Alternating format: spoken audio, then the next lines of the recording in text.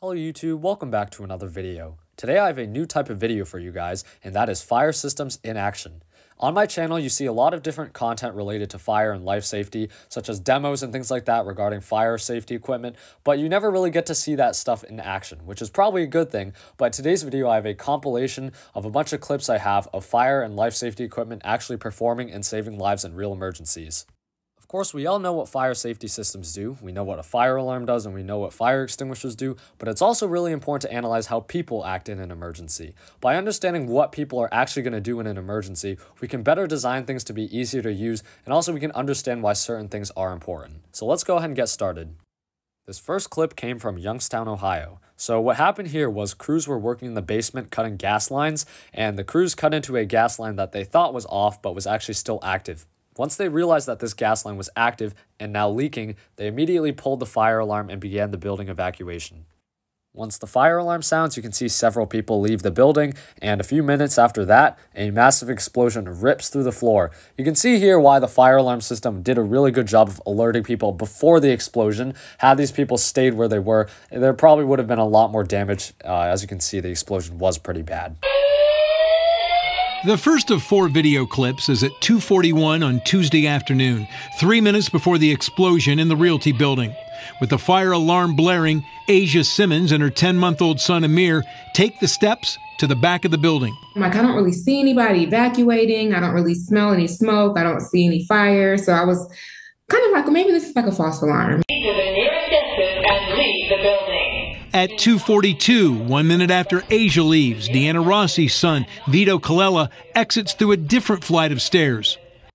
So you can see the fire alarm sounding. You can actually see that she said that she was kind of hesitant to leave the building because there's no signs of smoke or fire, but it's a good thing that she made the right decision to. This is actually a pretty big problem in a lot of cases. A lot of apartment buildings have a lot of nuisance fire alarms, and after a lot of false alarms, people just don't leave anymore, but it's a good thing that in this case, she decided to exit the building.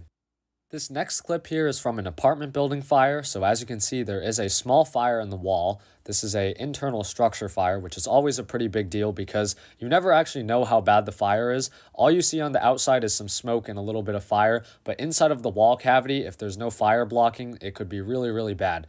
So this security officer arrives on scene. The first thing he does is go to the fire extinguisher cabinet, break the panel on the front here, as you can see, and get the extinguisher, which is a Kidde 5-pound extinguisher. He then starts using the extinguisher, which as you can see isn't all that effective, probably because the fire is inside of the wall. It's also possible that the extinguisher was refilled with some powder that was not pure, which leads to the powder not being effective. But either way, this extinguisher runs out, so he goes to get another extinguisher. He breaks this cabinet and grabs this 5-pound Buckeye, starts spraying the fire again. Once the fire department arrives, he begins to just evacuate the building. So you can see he lifts this pull station and he pulls it down, which this is a EST pull station with integrity horn strobes, just a normal conventional system. Under that hole.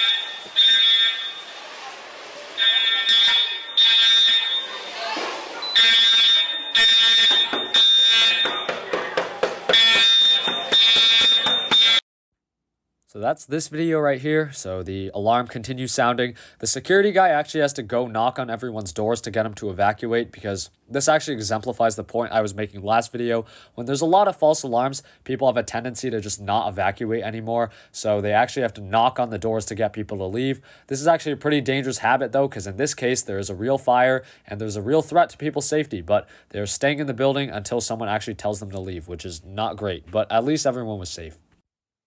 This next clip here shows a fire sprinkler system activating. So right here, you can see some sort of fire happening in the basement of a building.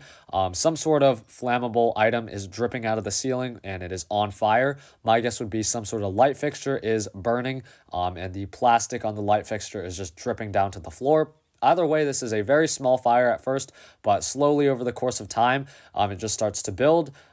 Eventually, there's just a lot of smoke. As you can see at this point, it is starting to get past the incipient stage. A lot more smoke is being produced, but still the fire is not hot enough to trigger the sprinkler system, which is activated by heat and not smoke. At this point, if the building had a fire alarm system, it definitely would have activated. However, this building does not appear to have a fire alarm system. Eventually, right as the fire starts to spread to some nearby items, boom, the fire sprinkler activates and almost instantaneously the fire is put out. This goes to show that a fire sprinkler system does stop a small fire from becoming a disaster. Fire sprinklers are really kind of a foolproof way to stop fires because they're basically just, think of them as valves at the ceiling that automatically turn on when there's heat. As soon as a fire gets hot enough to start damaging a structure, the water will just come shooting out, which will put out a fire or stop it from spreading. Well, that's it for today, folks. I hope you learned something about how life safety equipment actually functions in the real world. If you like this series, let me know and I'll make more videos similar to this. But at the end of the day, I hope you leave this video learning a little more about how fire systems actually work in the real world. Other than that, please do like, comment, and subscribe, and I will see you in the next video. Take care.